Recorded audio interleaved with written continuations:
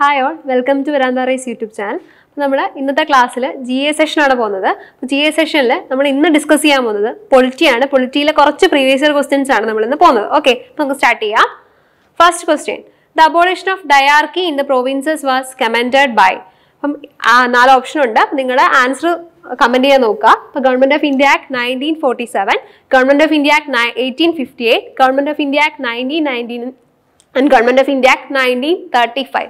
അപ്പോൾ ചോദിച്ചിരിക്കുന്നത് dyarchy പ്രൊവിൻസസിലെ dyarchy നിലനിന്നിരുന്നു, അത് അബോളിഷ് ചെയ്ത ഏത് അമെൻമെന്റ് ആണ് അല്ലെ ഏത് ഗവൺമെന്റ് ഓഫ് ഇന്ത്യ ആക്ട് ആണെന്നാണ് നമ്മൾ ചോദിച്ചിരിക്കുന്നത് അല്ലേ. അപ്പോൾ ആൻസർ വരുന്നത് government of India act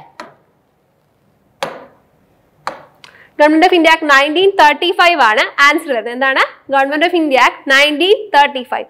okay, government of India act 1935ന്റെ പ്രത്യേകത എന്ന് പറഞ്ഞാൽ നമ്മുടെ ഇതെല്ലാം എന്താണ് ക്രൗൺ റൂൾ വഴി കൊണ്ടുവരുന്ന ആക്ടുകളാണ് എന്ത് ഗവൺമെന്റ് ഓഫ് ഇന്ത്യ ആക്ട് എന്ന് പറയുന്നത്. അപ്പം ബ്രിട്ടീഷുകാർ നമുക്ക് വേണ്ടിയിട്ട് കൊണ്ടുവരുന്ന ലോസ് ആണല്ലോ ഇതെല്ലാം. അപ്പം ബ്രിട്ടീഷുകാർ ഇന്ത്യക്ക് വേണ്ടി കൊണ്ടുവന്നിട്ടുള്ളതിൽ ഏറ്റവും വലിയ ലോ ആണ് ഇത് government of India act 1935. Okay, total 321 സെക്ഷനും 321 സെക്ഷനുള്ള അതുപോലെ 10 ഷെഡ്യൂൾസ് ഉള്ള ഏറ്റവും വലിയ ആക്ട് ആണിതെന്ന് പറയുന്നത് ഗവൺമെന്റ് ഓഫ് ഇന്ത്യ ആക്ട് 1935. എത്ര സെക്ഷനാണ്? 321 സെക്ഷനും 10 ഷെഡ്യൂളുള്ള ഏറ്റവും വലിയ നമ്മുടെ കോൺസ്റ്റിറ്റ്യൂഷനോളം തന്നെ വലിപ്പമുള്ള ഒരു വലിയ ആക്ട് ആണ് ഇത് government of India act 1935. ഇതുവഴിയാണ് പ്രൊവിൻസസിലെ dyarchy എന്ന് പറഞ്ഞാൽ എന്താണ്? ഒരു പ്രൊവിൻസ് ഭരിക്കാൻ വേണ്ടിയിട്ട് 2 ഗവൺമെന്റ് ഉണ്ടായിരുന്നു. ഓക്കെ, അപ്പൊ അത് അബോളിഷ് ചെയ്തത് ഏത് ആക്ട് വഴിയാണ്? ഗവൺമെന്റ് ഓഫ് ഇന്ത്യ ആക്ട് 1935 ആണ്. അപ്പൊ പ്രൊവിൻസസിലെ ഡയാർക്കി അബോളിഷ് ചെയ്തുകൊണ്ട് എവിടെ കൊണ്ടുവന്നു? സെന്ററിലെ ഡയാർക്കി കൊണ്ടുവരുന്നു. ഓക്കെ, സെന്ററിൽ ഡയാർക്കി കൊണ്ടുവരുന്ന ആക്ട് ഏതാണെന്ന് വെച്ചാൽ ഏതാണ്? ഗവൺമെന്റ് ഓഫ് ഇന്ത്യ ആക്ട് 1935 ആണ്. അപ്പോൾ ഓർത്ത് വെച്ചിരിക്കുക, ഇത് ഒരുപാട് തവണ ചോദിച്ചിട്ടുള്ളതാണ്. അപ്പം ഗവൺമെന്റ് ഓഫ് ഇന്ത്യ ആക്ട് 1919 അതുപോലെ അതും ഇമ്പോർട്ടന്റ് ആണ്. ഗവൺമെന്റ് ഓഫ് ഇന്ത്യ ആക്ട് 1919 വഴിയാണ് ഈ പ്രൊവിൻസസിലെ ഡയാർക്കി കൊണ്ടുവരുന്ന ആക്ട് ഏതാന്ന് വെച്ചാൽ ഏതാണ്? ഗവൺമെന്റ് ഓഫ് ഇന്ത്യ ആക്ട് 1919 ആണ്. അപ്പോൾ ഓർത്ത് വെച്ചോണം, ഈ 2 കാര്യങ്ങളും ഇമ്പോർട്ടന്റ് ആണ്. ഓർത്ത് വെച്ചിരിക്കുക, പ്രൊവിൻസസിലെ ഡയാർക്കി കൊണ്ടുവരുന്ന act government of India act 1919ഉം പ്രൊവിൻസസിലെ dyarchy abolish ചെയ്ത ആക്ട് ഏതാണ്? ഗവൺമെന്റ് ഓഫ് ഇന്ത്യ ആക്ട് 1935 ആണ്. ഏറ്റവും വലിയ റൂളാണ്. 321 സെക്ഷനും 10 ഷെഡ്യൂളുള്ള ഇന്ത്യക്ക് വേണ്ടി കൊണ്ടുവന്നിട്ടുള്ള ഏറ്റവും വലിയ റൂൾ ഏതാണ്? ഗവൺമെന്റ് ഓഫ് ഇന്ത്യ ആക്ട് 1935 ആണ്. അതുപോലെ തന്നെ blue print of Indian constitution അറിയപ്പെടുന്ന ആക്ട് ഏതാന്ന് ചോദിച്ചാൽ ഏതാണ്? ഗവൺമെന്റ് ഓഫ് ഇന്ത്യ ആക്ട് 1935 ആണ്. ഓർത്ത് വെച്ചിരിക്കുക, blue print of Indian constitution അറിയപ്പെടുന്ന ആക്ട് ഏതാണ്? ഗവൺമെന്റ് ഓഫ് ഇന്ത്യ ആക്ട് 1935 ആണ്. കാര്യം എന്താണ്? നമ്മുടെ ഇന്ത്യൻ കോൺസ്റ്റിറ്റ്യൂഷനിലെ ഏറ്റവും കൂടുതൽ കാര്യങ്ങൾ നമ്മൾ ഒരുപാട് ഫീച്ചേഴ്സ് മറ്റുള്ള രാജ്യങ്ങളിൽ നിന്ന് കടമെടുത്തിട്ടുണ്ടല്ലേ, ബോറോ ചെയ്തിട്ടുണ്ട്. അങ്ങനെ ഇന്ത്യൻ കോൺസ്റ്റിറ്റ്യൂഷൻ ഏറ്റവും കൂടുതൽ കാര്യങ്ങൾ ബോറോ ചെയ്തിട്ടുള്ള ആക്ട് ഏതാണെന്ന് വെച്ചാൽ ഏതാണ്? ഗവൺമെന്റ് ഓഫ് ഇന്ത്യ ആക്ട് 1935 ആണ്. ഓർത്ത് വെച്ചിരിക്കുക. ഫസ്റ്റ് ക്വസ്റ്റിന് ആൻസർ എന്താണ്? ഡയാർക്കി അബോളിഷ് ചെയ്ത ആക്ട് ഏതാണ്? Government of India act 1935. Okay, next question. The idea of having a provision for a bicameral parliament in the Constitution of India was borrowed from the Constitution. അപ്പം നമ്മുടെ കോൺസ്റ്റിറ്റ്യൂഷനിൽ bicameral parliament ആണല്ലേ. അപ്പൊ ആ ഒരു idea നമ്മൾ എവിടെ നിന്നാണ് ബോറോ ചെയ്തതെന്നാണ് ചോദിച്ചിരിക്കുന്നത്. ഓക്കെ, അപ്പൊ ആൻസർ എന്താണെന്ന് നിങ്ങൾക്ക് അറിയാവോ? ആൻസർ ബ്രിട്ടീഷ് ആണ്. ഓർത്ത് വെച്ചിരിക്കുക, ആൻസർ എന്താണ്? ആൻസർ ബ്രിട്ടീഷ് ആണ്. ഓക്കെ, പിന്നെ നമുക്ക് കുറച്ച് ബോറോഡ് ഫീച്ചേഴ്സ് പഠിക്കാനുണ്ട്.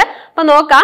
ഒന്നാമത്തത്, ബ്രിട്ടനിൽ നിന്നാണ് നമ്മൾ പാർലമെന്ററി ഗവൺമെന്റ് എന്ന ഐഡിയ കൊണ്ടുവന്ന ഇവിടുന്നാണ്. ബ്രിട്ടനിൽ എന്തൊക്കെ കൊണ്ടുവന്നിട്ടുണ്ട്? പാർലമെന്റ് എന്നൊരു ഐഡിയ കൊണ്ടുവന്ന ഇവിടുന്നാണ്, ബ്രിട്ടനിൽ നിന്നാണ്. അതുപോലെ റൂൾ ഓഫ് ലോ, എന്താണ്? Rule of law. അതുപോലെ നമ്മുടെ രാജ്യത്ത് വരുന്ന ലെജിസ്ലേറ്റീവ് പ്രൊസീജിയേഴ്സ് നമ്മൾ കണ്ടുപിടിച്ചിട്ടുള്ളത് ഇവിടുന്നാണ്, ബ്രിട്ടനിൽ നിന്നാണ്. അതുപോലെ നമുക്ക് സിംഗിൾ സിറ്റിസൺഷിപ്പ് അല്ലേ, അതായത് ഇന്ത്യക്ക് എവിടെ പോയാലും എല്ലാ ആൾക്കാർക്കും എന്താണ്? ഒരു സിംഗിൾ സിറ്റിസൺഷിപ്പ്. അഥവാ ഇന്ത്യക്ക് ഒരു സിറ്റിസൺഷിപ്പും കേരളത്തിന് ഒരു സിറ്റിസൺഷിപ്പ് ഇല്ലല്ലോ. അപ്പൊ ഇന്ത്യക്ക് മുഴുവനായിട്ട് ഒരു സിംഗിൾ സിറ്റിസൺഷിപ്പ് ആണുള്ളത്. നമ്മൾ എവിടെ നിന്നാണ് എടുത്തിട്ടുള്ളത്? ബ്രിട്ടനിൽ നിന്നാണ്.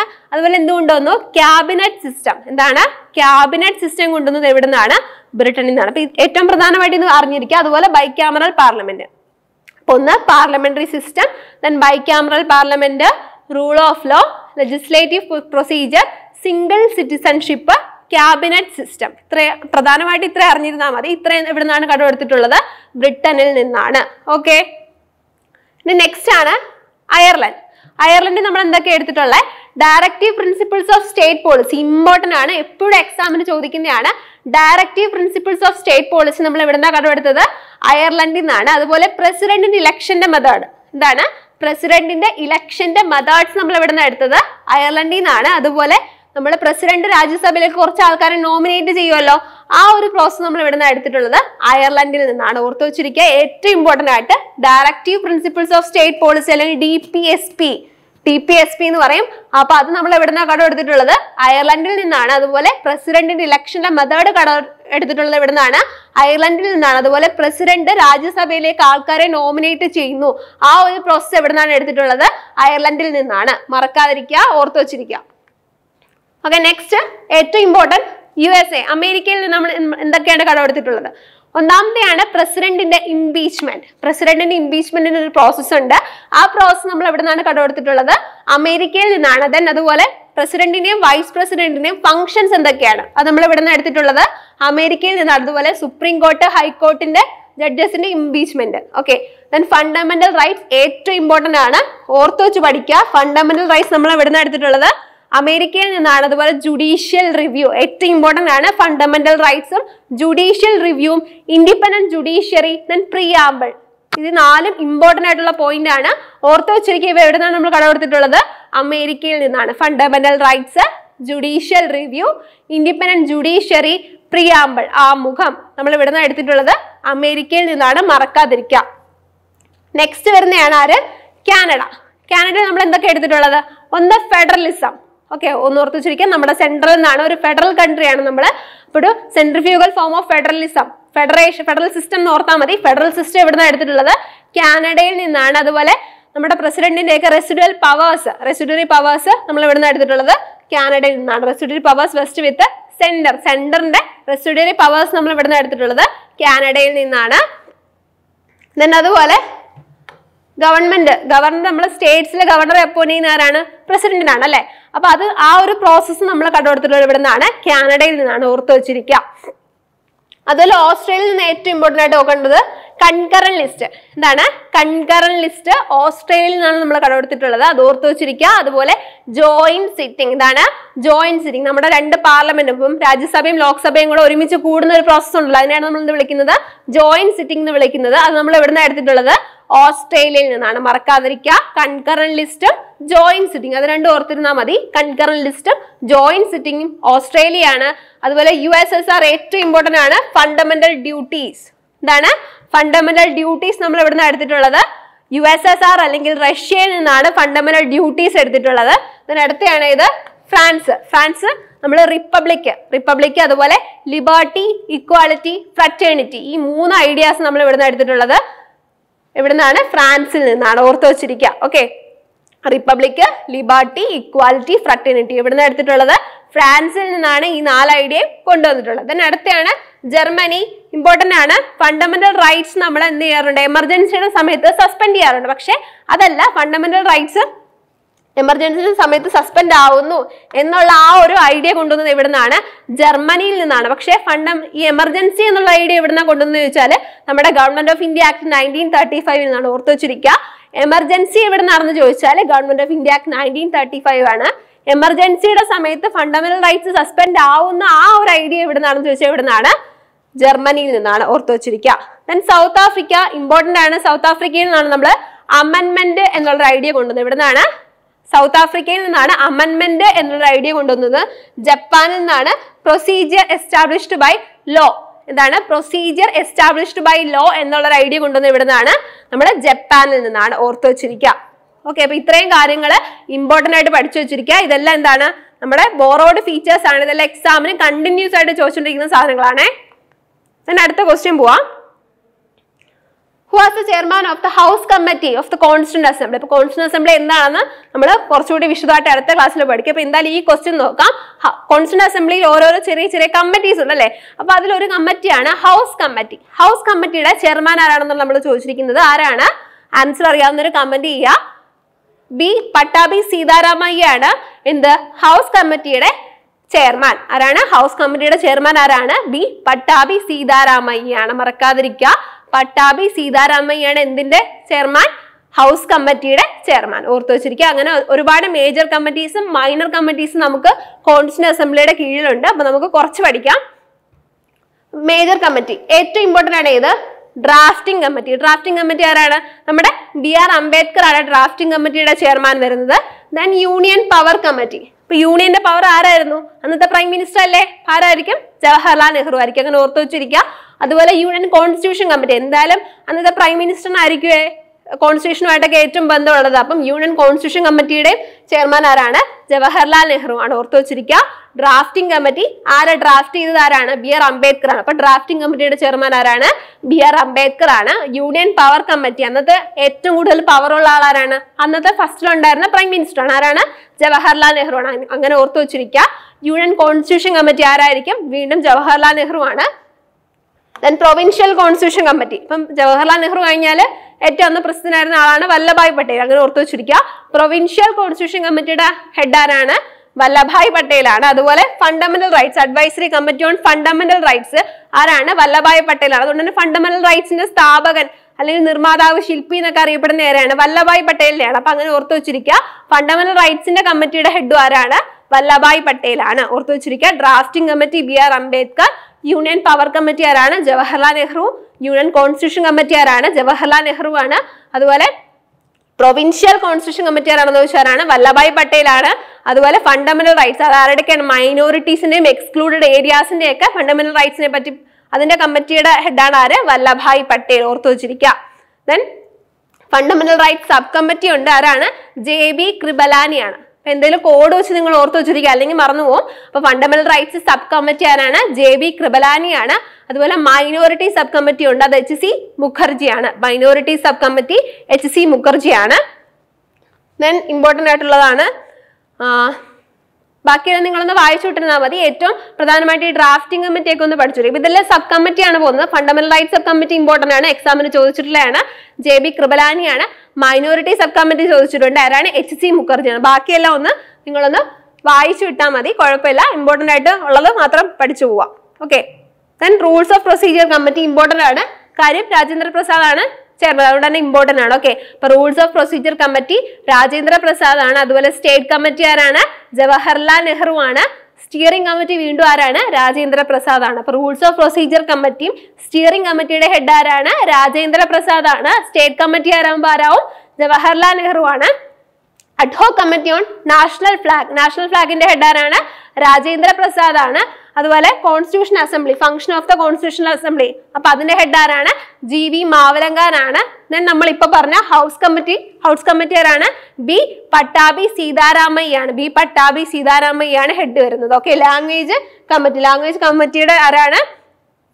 സത്യനാരായണയാണ്. ലാംഗ്വേജ് കമ്മിറ്റിയുടെ ഹെഡ് ആരാണ്? സത്യനാരായണയാണ്. അതുപോലെ ഓർഡർ ഓഫ് ബിസിനസ് കമ്മിറ്റി ഒരുപാട് തവണ എക്സാമിൽ ചോദിച്ചിട്ടുള്ള ക്വസ്റ്റ്യൻ ആണ്. ഓർഡർ ഓഫ് ബിസിനസ് കമ്മിറ്റിയുടെ ഹെഡ് ആരാണ്? KM മുൻഷിയാണ്. ഓക്കെ. അപ്പൊ ഞാൻ ഈ എടുത്തു പറഞ്ഞുള്ള കാര്യങ്ങളൊക്കെ ഇമ്പോർട്ടൻ്റ് ആയിട്ട് എക്സാമിന് എപ്പോഴും ചോദിക്കുന്നതാണ്, ഓർത്തു വെച്ചിരിക്കുക. സ്റ്റിയറിംഗ് കമ്മിറ്റി ആണെങ്കിലും ഡ്രാഫ്റ്റിംഗ് കമ്മിറ്റി ആണെങ്കിലും ഒക്കെ എപ്പോഴും എക്സാമിന് ചോദിക്കുന്നതാണ്, ഓർത്തു വെച്ചിരിക്കുക. ഓക്കെ.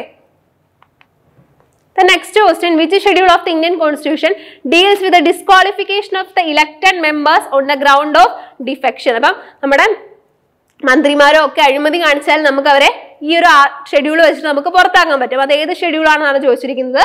10th ഷെഡ്യൂൾ ആണ് ആൻസർ വരുന്നത്. ഓക്കെ. 10th ഷെഡ്യൂൾ ആണ്. Which schedule of the Indian constitution deals with the disqualification of the elected members on the ground of defection? Okay. മനസ്സിലായ ക്വസ്റ്റ്യൻ? അപ്പൊ ആ ഷെഡ്യൂൾ ഏതാണെന്ന് പഠിക്കാം. നെക്സ്റ്റ് ഷെഡ്യൂൾസ് ആയിട്ട് നിങ്ങൾ ഒന്ന് വായിച്ചു വിട്ടിരുന്നാൽ മതി. ഷെഡ്യൂൾസ് എങ്ങനെ ചോദിക്കുന്നില്ല, പിന്നെ ലാംഗ്വേജിന്റെ ഷെഡ്യൂളൊക്കെ നമ്മൾ ചോദിച്ചിട്ടുണ്ട്. അതുപോലെ ഈ പറഞ്ഞ 8th ഷെഡ്യൂൾ ആണ് ലാംഗ്വേജ് വരുന്നത്. ദെൻ ഏറ്റവും ഇമ്പോർട്ടൻ്റ് ആയിട്ടുള്ള 4th schedule allocation of seats in the council of state ആണ്. Then 7th union list, state list, concurrent list. നമ്മുടെ യൂണിയനും സ്റ്റേറ്റിനും അതുപോലെ രണ്ടുപേരുടെയും കൂടെ ഫംഗ്ഷൻസ് പറയുന്ന ലിസ്റ്റുകളാണ് union list, state list, concurrent list. അത് വരുന്ന ഷെഡ്യൂൾ വരുന്ന ഇതാണ് 7th ഷെഡ്യൂൾ ആണ്. അതുപോലെ 3rd ഷെഡ്യൂൾ വരുന്ന forms of oath and affirmation. അപ്പൊ ഓത്ത് ആൻഡ് അഫർമേഷൻ നമ്മുടെ സത്യപ്രതിജ്ഞ ചെയ്യുന്നതിന്റെ മോഡലൊക്കെ വരുന്നത് 3rd ഷെഡ്യൂളിലാണ്. ദെൻ 1st ഷെഡ്യൂൾ വരുന്നത് എന്തായിരിക്കും? ഓഫ് കോഴ്സ് ആർട്ടിക്കിൾ പോലെ തന്നെ യൂണിയൻ ആൻഡ് ടെറിട്ടറീസ് ആണ് 1st ഷെഡ്യൂൾ വരുന്നത്. അപ്പൊ ഏറ്റവും ഇമ്പോർട്ടൻ്റ് ആയിട്ട് 8th ഷെഡ്യൂൾ ഓർത്ത് വെച്ചിരിക്കുക, 7th ഷെഡ്യൂൾ ഓർത്ത് വെച്ചിരിക്കുക. ഓക്കെ. ദെൻ 9th ഷെഡ്യൂൾ എന്താ? നമ്മൾ ആർട്ടിക്കിൾ 31B യുടെ റെഗുലേഷൻ ആണ് പറഞ്ഞിരിക്കുന്നത്. 10th ഷെഡ്യൂൾ ആണ് നമ്മളിപ്പോൾ പറഞ്ഞ ഗ്രൗണ്ട് ഓഫ് ഡിഫെക്ഷൻ ഡിസ്ക്വാളിഫിക്കേഷൻ. അത് പറയുന്നത് എന്താണ്? 10th ഷെഡ്യൂളിലാണ്.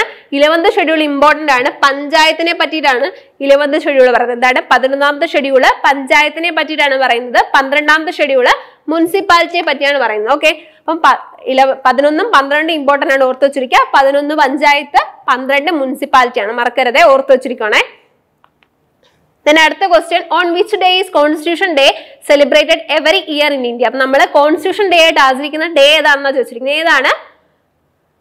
26 നവംബർ ആണ്. കാരണം എന്താണെന്നറിയാവോ? നമ്മൾ 1949 നവംബർ 26. പ്രത്യേകത എന്താ? 1949 നവംബർ 26 പ്രത്യേകത എന്താ? നമ്മുടെ കോൺസ്റ്റിറ്റ്യൂഷൻ അസംബ്ലി നമ്മുടെ കോൺസ്റ്റിറ്റ്യൂഷൻ അംഗീകരിച്ച ഡേ ആണ് ഇത്. 1949 നവംബർ 26. മറക്കാതിരിക്കുക. 1949 നവംബർ 26 നമ്മുടെ കോൺസ്റ്റിറ്റ്യൂഷൻ അസംബ്ലി കോൺസ്റ്റിറ്റ്യൂഷൻ അഡോപ്റ്റ് ചെയ്ത ഡേ, മറക്കരുതേ. നമ്മൾ അംഗീകരിച്ചതോ നമ്മള് നിലവിൽ വന്നതെന്നതാണ് 1950 ജാനുവരി 26 കോൺസ്റ്റിറ്റ്യൂഷൻ നിലവിൽ വന്ന ഡേറ്റ് ഏതാണെന്ന് വെച്ചാൽ 1950 ജാനുവരി 26. മറക്കാതിരിക്കുക. കോൺസ്റ്റിറ്റ്യൂഷൻ ഡേ എന്നാണ്. അതുകൊണ്ട് തന്നെ കോൺസ്റ്റിറ്റ്യൂഷൻ ഡേ ആയിട്ട് നമ്മൾ ആചരിക്കുന്നത് നവംബർ 26 കോൺസ്റ്റിറ്റ്യൂഷൻ ഡേ ആയിട്ട് നമ്മൾ ആചരിക്കുന്നത്, മറക്കരുതേ. Next question, through which അമെൻമെന്റ് was the 10th schedule added to the constitution of India? നമ്മൾ 10th ഷെഡ്യൂൾ ആഡ് ചെയ്തത് ഏത് അമെൻമെന്റ് വഴിയാണ് ചോദിച്ചിരിക്കുന്നത്? 42nd അമെൻമെന്റ് ആണ്, ഓർത്ത് വെച്ചിരിക്കുക. 42nd അമെൻമെന്റ് വഴിയാണ് നമ്മൾ 10th ഷെഡ്യൂൾ ആഡ് ചെയ്തത്. 10th ഷെഡ്യൂൾ എന്താണ് നമ്മൾ തൊട്ട് മുന്നേ പറഞ്ഞിട്ടുണ്ടായിരുന്നു. അപ്പൊ അത് ആഡ് ചെയ്തത് 42nd അമെൻമെന്റ് വഴിയാണ്, ഓർത്ത് വെച്ചിരിക്കുക. അമെൻമെന്റ് നമ്മൾ വരും ക്ലാസ്സിൽ ഇത്തിരി ഡീറ്റെയിൽ ആയിട്ട് പറഞ്ഞു. Okay, then who described the preamble of Indian Constitution as the political horoscope of the Indian Constitution? Indian കോൺസ്റ്റിറ്റ്യൂഷന്റെ political horoscope ആണ് നമ്മുടെ പ്രിയാമ്പിൾ എന്ന് പറഞ്ഞത്. ആരാണ്? നമ്മുടെ ഓർഡർ ഓഫ് ബിസിനസ് കമ്മിറ്റിയുടെ ഹെഡ് ആരാണ്? KM മുൻഷി ആണ്. KM മുൻഷി ആണ് എന്ത് വിളിച്ചത്? പൊളിറ്റിക്കൽ ഹോറോസ്കോപ്പ് എന്ന് ആരെ വിളിച്ചത്? നമ്മുടെ കോൺസ്റ്റിറ്റ്യൂഷന്റെ പ്രിയാമ്പിളിനെ വിളിച്ചത്. കനയിലാൽ മാണിക്കൽ മുൻഷി എന്നാണ് ഫുൾ പേര് വരുന്നത്. KM മുൻഷി എന്നാണ് ഷോർട്ട് ഫോം. ഓക്കെ, ഓർത്ത് വെച്ചിരിക്കാം. The next question, which of the following words was inserted in the preamble of the constitution? അതായത് 42nd അമെൻമെന്റ് വഴിയാണ് നമ്മുടെ പ്രിയാമ്പിൾ ഒറ്റ തവണ അമെൻഡ് ചെയ്തിട്ടുള്ള. ഏത് അമെൻമെന്റ് ആണ്? 42nd അമെൻമെന്റ് ആക്ട് 1976 ആണ്. ആ ഒരൊറ്റ തവണ മാത്രമേ പ്രിയാമ്പിൾ അമെൻഡ് ചെയ്തിട്ടുള്ളൂ. അന്ന് പ്രിയാമ്പിളിൽ ചേർത്ത വേർഡ് ഏതാണെന്നാണ് ചോദിച്ചിരിക്കുന്നത്. ഏതാണ്? സോഷ്യലിസ്റ്റ് ആണ്. ഇമ്പോർട്ടന്റ് ആണ്. 42nd അമെൻമെന്റ് ഓർത്ത് വെച്ചിരിക്കുക. നമ്മുടെ മിനി കോൺസ്റ്റിറ്റ്യൂഷൻ അറിയപ്പെടുന്ന അമെൻമെന്റ് ആണ്, ഓർത്ത് വെച്ചിരിക്കുക. 42nd അമെൻമെന്റ് വഴി പ്രിയാമ്പിൾ ചേർത്ത വേർഡ് ഏതാണ്? Socialist. ഓർക്കണേ. Okay, next question, last question ആണ്. Which of the following schedule was added to the constitution by the Constitution Act 1951? നമ്മുടെ ഫസ്റ്റ് അമെൻമെന്റ് ആണ് ഇത്. 1951 കോൺസ്റ്റിറ്റ്യൂഷൻ അമെൻമെന്റ്. അതുവഴി ചേർത്ത ഷെഡ്യൂൾ ഏതാണോ ചോദിച്ചിരിക്കുന്നത്? ഏതാണ്? 9th ഷെഡ്യൂൾ ആണ്. 9th ഷെഡ്യൂൾ നമ്മുടെ ലാൻഡ് റിഫോംസിനെ പറ്റി പറയുന്ന ഷെഡ്യൂൾ ആണ്. അപ്പൊ അത് ചേർത്ത അമെൻമെന്റ് ഏതാണ്? ഫസ്റ്റ് അമെൻമെന്റ് ആണ് 1951. ഓർത്ത് വെച്ചിരിക്കുക. ഒരുപാട് തവണ ഈ ഡേറ്റ് ചോദിച്ചിട്ടുണ്ട്. 1951 ആദ്യത്തെ അമെൻമെന്റ് വരുന്നത്. ആദ്യത്തെ അമെൻമെന്റ് വഴി വന്ന ഷെഡ്യൂൾ ഏതാണ്? 9th ഷെഡ്യൂൾ ആണ്. ഓക്കെ, അപ്പൊ ഏകദേശം നമ്മൾ ഈ ഒരു ക്ലാസ് കൊണ്ട് നമ്മൾ ഷെഡ്യൂൾസ് കംപ്ലീറ്റ് ചെയ്തിട്ടുണ്ട്. ദെൻ നമ്മൾ അമെൻമെന്റ് നെക്സ്റ്റ് ക്ലാസ്സിൽ വിശാലമായിട്ട് പറയാം. ഓക്കെ, അപ്പോൾ നെക്സ്റ്റ് ഇതുപോലെ ഫോളോ ചെയ്ത് പോവാ. നമ്മുടെ യൂട്യൂബ് ചാനൽ സബ്സ്ക്രൈബ് ചെയ്യുക. Okay, thank you.